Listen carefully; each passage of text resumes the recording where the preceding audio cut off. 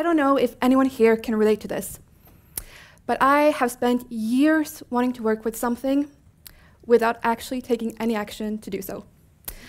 I had talked about it, I had thought about it, I had dreamed about it, I had looked into it, and then I had talked about it some more. But I hadn't done it. I honestly hadn't even tried. So this talk is about doing the thing, which in my instance was learning iOS development to become a native app developer.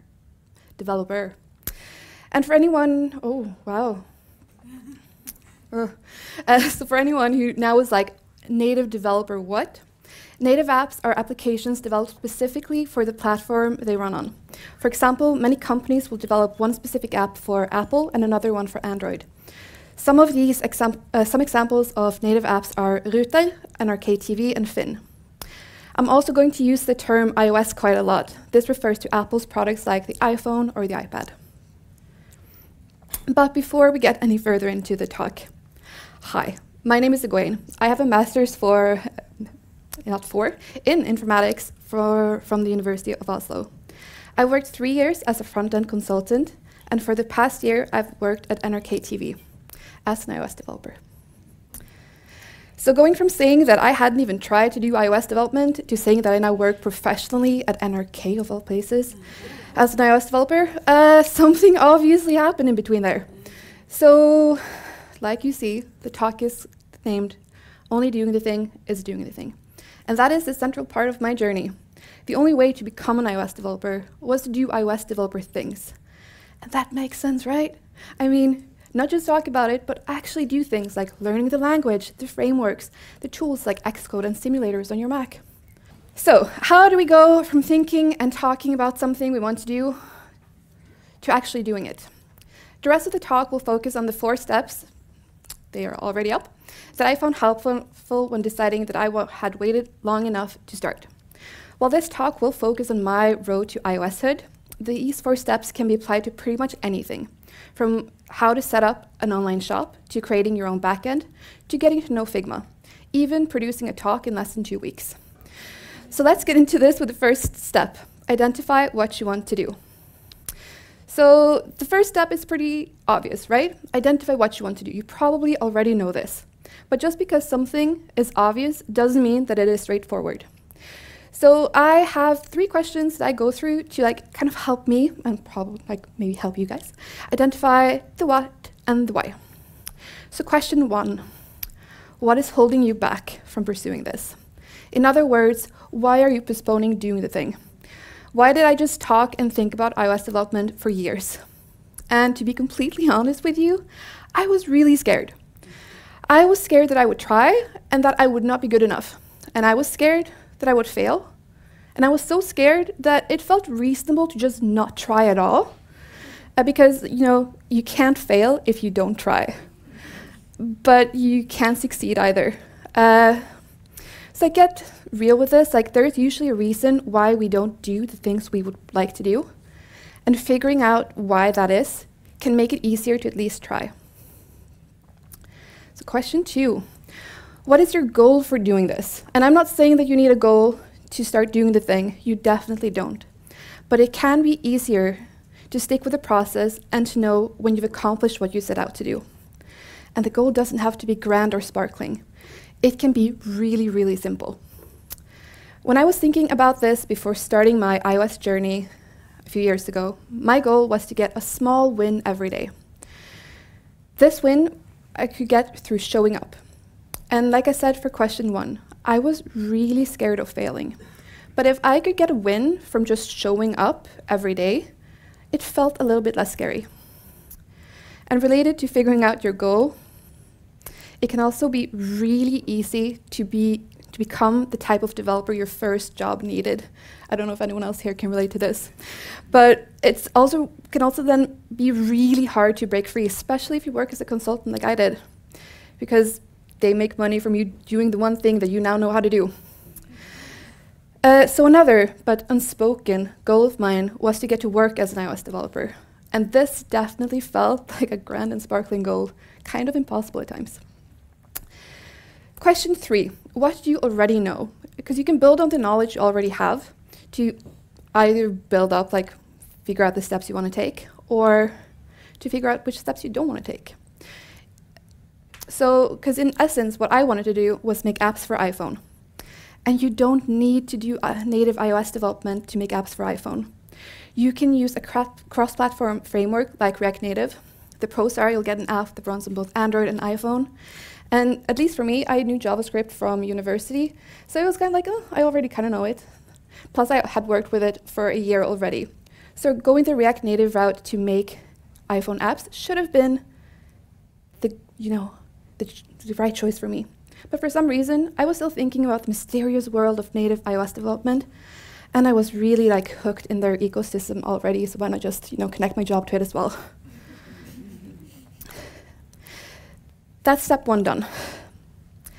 After having identified what you want to do, why, and what has been holding you back, you're ready for step two, finding resources.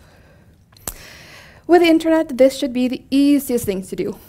However, I find that it gives me a massive functional freeze due to all the choices. A quick Google search of Learn iOS Development shows several different courses and resources. And the same search on YouTube gets a whole list of different creators telling you different ways to start in different ways. And it's just too much information that the hard part often ends up being choosing the resource and not actually finding one. So my best tip here is go back to basics. Talk to the people who are already doing what you want to do.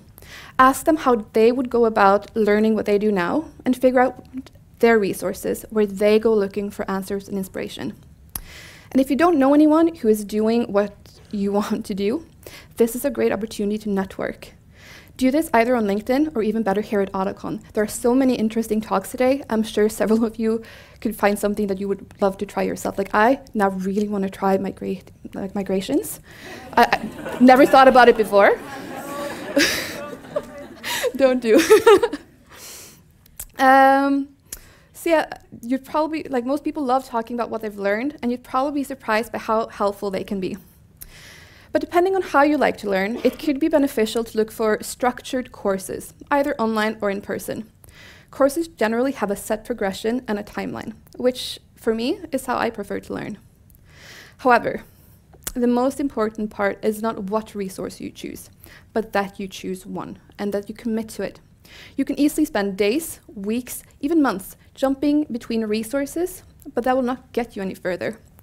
I would recommend not spending more than a day or maybe an evening looking for a resource to use, and go with what you think is best at the end of that time.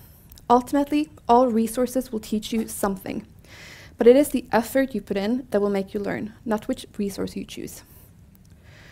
The same thing also goes if you prefer side projects to courses. If the goal is learning, then focus on that. Don't spend all your time coming up with a perfect project. Just do the thing. For my iOS journey, I talked to people already working with the iOS development, and I got recommended the program 100 Days of Swift UI by Paul Hudson. This is a great source if anyone here wants to learn iOS development. The reasons for my choice here, choosing this, was that it was free. And all I needed to start was a Mac with Xcode installed. I did not have to sign up to any extra site. I didn't even have to create a login. Everything is hosted on his own page. Like you can go into YouTube, but you can also just watch it there, meaning you don't get to see other content or video ads all the time. It also has you starting making apps really quickly, which was what I wanted, but it also takes you through the beginning, like how do you get started? How do you write integers in Swift? But the main point maybe for me was it had a time frame, not just here are the different steps, but here are the 100 days. You just have to show up 100 times and the rest will just figure itself out. Kind of. So step 1 and 2 should ideally be short and sweet. Both could be completed in an afternoon because it's not that serious. Step 1 and 2 are guidelines. They're here to help you with the execution of the most important thing, the doing the thing. Step 3, do the thing. This is the central part and the most important part. So it's probably going to feel strange that this is also the shortest step in the doc, because there's not that much to it. Once you've identified what you want to do and you found a resource to use, Now all that's left to do is taking action. And how do we take action? Like just do it. You just sit down and you do it. There's one thing that could be really helpful at this stage, and that is deciding on a time frame. That could be the 100 days, but it could also be like when during the day should you be doing this. I was lucky here because my program gave me the time frame 100 days. But if you ask me if I completed the program in 100 days, no, I did not. I used the time frame for a guidance of how far I had gotten. So I knew, okay, I have now spent 3 weeks learning. That means that there is 89. Math's not my. We're not mathing here. I could figure out how far I had progressed based on which day I was on, and that was the most important part. So I just knew I had to show up 100 times in order to complete the program, and I would learn a lot about iOS. But I spaced those 100 times over the course of 12 to 14 months. And that's because life happens, and that's okay. And you just have to keep showing up when you can. You don't fail if you stop learning for a while. You only fail when you stop, like completely stop. So if you stop today and you don't pick it up until the day you die, then yeah, you kind of failed. But you still have all this opportunity to succeed. So then, doing the thing. What you need to do is show up. And then you show up again, and again, and again, and again, and you get the point. This is the step where you utilize the effectiveness of just showing up consistently. If you work on something for 15 minutes every day for a month, you'll undoubtedly get further than spending 2 hours one time. Plus, things will stick better in your brain, I think. I will drink some water now.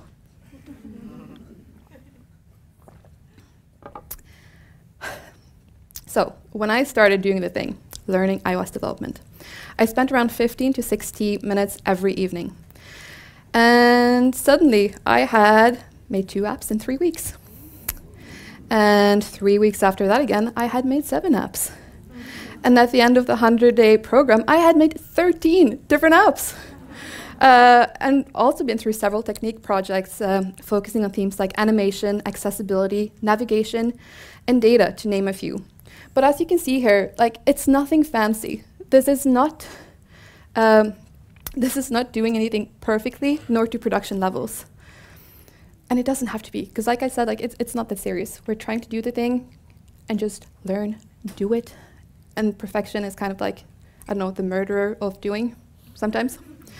But of course, disclaimer, most of these apps were done under the guidance of the program I was doing. But the more I learned from the program and the more apps I made, the more I could think up solutions myself. I started knowing where to look for answers. I started getting a feeling of what was possible and how to start working on an app idea from scratch. It weirdly felt like magic getting to this place, but it was just the effectiveness of showing up consistently.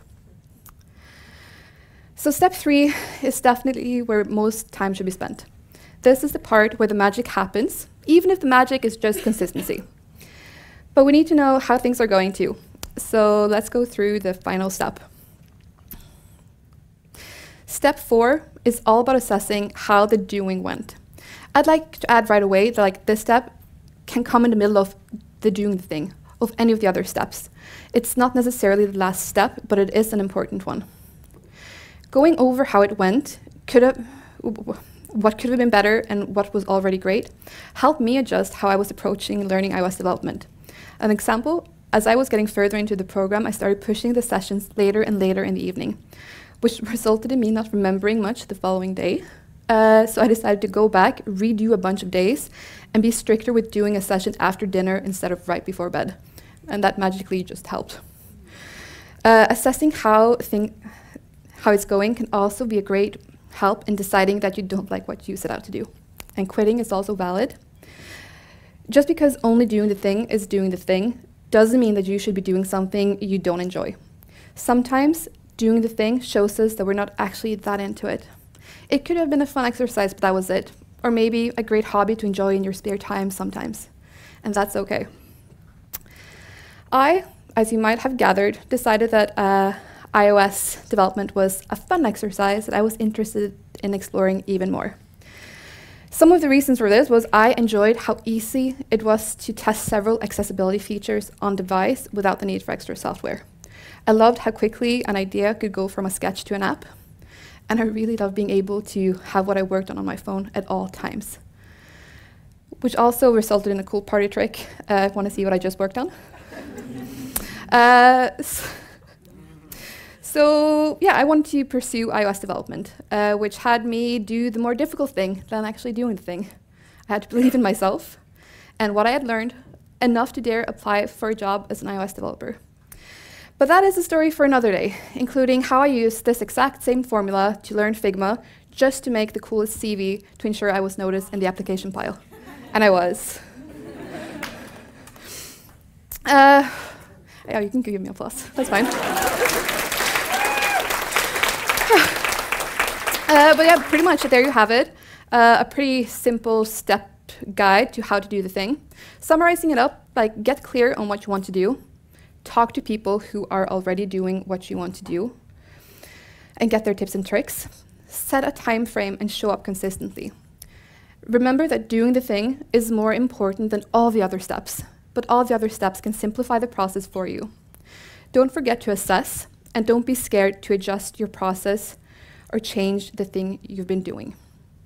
Like they say in hiking in Norway, der ingen skam å snu. Like there is no shame in turning back, ever. So yeah, lessons learned. There is no magic or hocus pocus to learning something new. It just takes time and showing up consistently, like you just have to do the work. Who would have not thought? Remember that the goals are there to help guide us. Doing the thing itself is the goal. If you want to pursue or try something, don't stand in your own way. Don't let go of a great opportunity because you're scared you might get rejected. Just remember that companies hire people to do this, so don't do it for them for free. And sometimes things take longer than anticipated, and does not a failure make. The timeline is more like a guideline, like any consultancy would know, especially when we are exploring and learning. And in hindsight, I realized that I probably would not have needed to spend more than 100 days learning SwiftUI to get where I am today. But I did need the boost in confidence completing the program gave me. And now we're almost done. This went quicker than I thought, so that's good. To finish this up, I just want to take a second to go, this talk didn't go into anything technical per se, because as cheesy as it sounds, my goal was to make a talk that I myself would have needed 2 years ago. I hope it can encourage at least one person to get started doing the thing they've been thinking of doing, or to seize the inspiration you gained from Oregon today and try the cool thing you heard about in a talk, because I believe in you. And finally, I have heard there are more women iOS developers, but I have yet to meet anyone in person. So if you are an iOS developer or if you want to become an iOS developer, don't hesitate to reach out. Thank you all for listening. Enjoy the rest of the day. Thank you very much.